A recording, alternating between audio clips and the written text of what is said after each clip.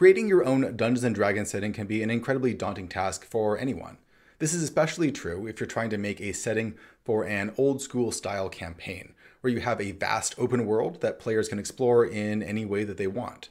Where do you even start? Do you start by mapping out an entire continent, figuring out its geology and its ecosystems? Do you start with building a realistic culture and an economy that makes sense? Do you start out with mythology and history, building up a setting that feels like it has depth and roots? Fortunately, we have a detailed step-by-step guide written by someone who spent years of his life running these kinds of campaigns, Gary Gygax.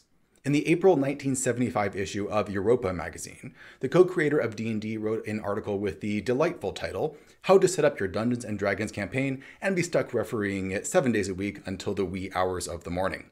In it, he proposes 5 basic steps that you should follow in order to get a campaign up and running. The crucial thing here is the up and running part.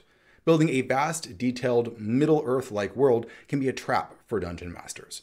Almost all of us love world building, and it can suck us in so much that we forget that we only really need to build the stuff that the players interact with. In other words, we don't need to build a world, but a neighborhood. A small, local sandbox packed with enough adventure that players can play there for weeks without having to venture out.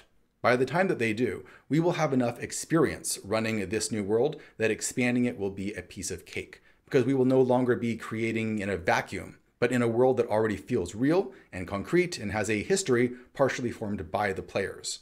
Before we dig into Gary's 5 steps though, this video is brought to you by the Afterthought Committee and their funnel adventure for old school essentials, Zed and 2 Knots.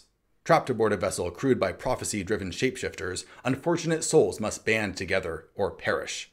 Fight brutal monsters, avoid devastating traps, and test your wits against an inscrutable enemy. Use the links in the description below to check out Zed and 2 Knots at Exalted Funeral, and keep an eye out for Tangled, their next funnel adventure, coming soon. Alright, here's the 5 steps that Gary proposes for getting your campaign started. Number 1, create the overall setting concept. 2, create the immediate region that the players start in. 3, map out at least 3 levels of a mega dungeon for the players to explore. Number 4, create the layout and inhabitants of the town nearest to the dungeon. And then 5, slowly begin expanding the world from there as needed. Now we're going to go through these, but if you want to follow along and build your own D&D campaign, one of the best resources you can use is this free booklet called the Gygax 75 Challenge. I'll put a link to it down in the description below. It contains both Gygax's original article and a 5-week program created by Ray Otis for using Gygax's advice to make a setting that you can play. If you're new to this and you want each step broken down into tasks with checkboxes and concrete examples, it's a fantastic resource. It's a great way to give yourself some structure and to shepherd you through until the end. Huge shout out to Ray for creating it. Step 1, the concept. What you're really aiming for here is an elevator pitch. You want something snappy, memorable, and exciting. You should be able to explain this concept to a potential player and have them immediately get the gist of what it will be about and whether it will be right for them. Is it going to be high fantasy or a grimdark slog through mud and blood? What races or classes will be allowed? What are some weird features about the setting that make it unique? What are all the major forces within the campaign world that the party could ally with or oppose? Think about aesthetics and tone as well. Create a mood board on Pinterest with images of monsters, places, and NPCs that would fit within this setting. Think about books, movies, music, and video games that have a similar vibe. Doing all of this will not only get the players amped up, but also provide the limitations and the boundaries that you need to inspire creativity and to fight writer's block. For example, think about a setting like Dark Sun. The tone is gritty, savage, and survivalist. It has all of the standard races, but many of them have twists, like halflings being cannibals. Psionics are in, the gods are out, and arcane spellcasters are hated and shunned. Unusual features include the lack of metal weapons, city-states run by mad sorcerer kings, and the existence of only one dragon. The aesthetics are basically fantasy Mad Max. With just that short description, you've painted a vivid world for the players and given yourself a solid foundation to build on. Step 2, build the local area. To start building the local adventuring region, you're going to need a hex map. You can either print out a hex map grid to draw on, or use one of the many free hex map tools that you can find online. I'll put some links down in the description below. Now, when I'm building a hex map, I usually think in terms of 6-mile hexes, but Gary actually recommends that you use a 1-mile hex for this zone. This allows you to get a good amount of detail and prevents you from creating a region that's too large. Ray Otis's workbook recommends using a 23 by 14 grid. With a map of that size, a party of characters should be able to get anywhere on the map within one day. I would use a variety of terrain types like forests, hills, lakes, and so on in order to create some meaningful choices as to what direction the party explores. You're also going to want points of interest to investigate. Probably the two most important are the main settlement in the region and the entrance to a dungeon, which I would place half a day's journey away at most. Feel free to throw in a few other interesting locations as well, like some minor settlements, a witch's hut, a goblin camp, or a magical standing stone, and so on. In order to make exploring this area interesting, you're also going to want a random encounter table. You can design this any way that you want, but using a table that uses a bell curve like 2d6 or 3d6 can be a good idea, because you want to make sure that you can create encounters that are more likely and less likely. Try to get a mix of human and non-human encounters, and don't make all of them necessarily hostile either. Encountering bandits that are too lazy or too fearful to attack can actually be a lot more interesting than a fight. But also, don't be afraid of throwing something really dangerous on there, like a dragon. Don't have a dragon just drop out of the sky and eat them. That wouldn't offer any interesting choices for the party. But having a dragon fly by, or just land nearby, can be great for increasing a sense of wonder and for making things feel like a real adventure. I have a whole video on random encounters if you want to dig more into this. Step 3. Building the dungeon. No old school campaign is complete without a tentpole mega dungeon. These dungeons are the lifeblood of a campaign because they provide an enormous amount of adventure density. A single well-fleshed out level of a dungeon provides gameplay for weeks with minimal prep time on your end. Gary recommends that you flesh out 3 levels to get started, and that seems very reasonable to me. 3 levels is enough to demonstrate to the players that this dungeon has depth, that you can go deeper and deeper and encounter more danger and more rewards, while still leaving plenty of room to expand things as you get more ideas. I have several videos going in depth on how to design old school dungeons, so I'll just hit some of the highlights here. Each level should have a theme of some kind to make them distinct from the others and add variety as the players explore vertically. Gary famously stated that level 12 of his mega dungeon, Castle Greyhawk, was full of dragons. Ray's workbook recommends 7 to 12 rooms per dungeon level, but that's much too low for me personally. I would start out with 20 to 40 rooms per level in order to give the party real room to explore.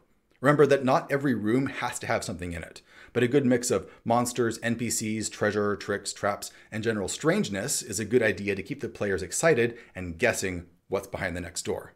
You can also help foster exploration by connecting the rooms in a network structure rather than a linear or a tree-like one. There should be multiple ways to get to most rooms and paths that let you work your way around obstacles. A lot of DMs like to design the dungeon on paper, but there's plenty of easy-to-use online tools that can really speed up this process. The final thing you need is a wandering monster table for each dungeon level, similar to the ones that you made for the overworld. However, the deeper the dungeon level, the more dangerous the monsters generally are.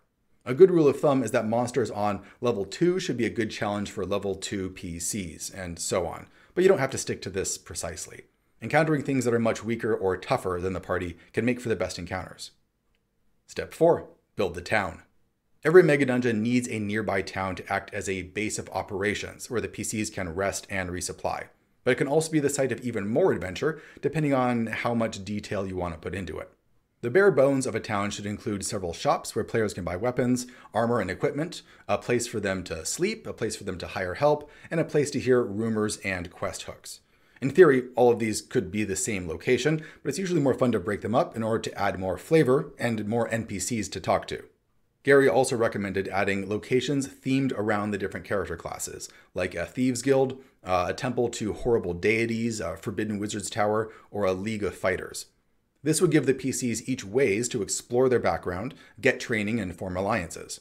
You can make things even more exciting and dynamic by adding rival political factions, gambling halls full of people looking to swindle the party from their hard-earned money, and even gangs from nearby settlements clashing in the street.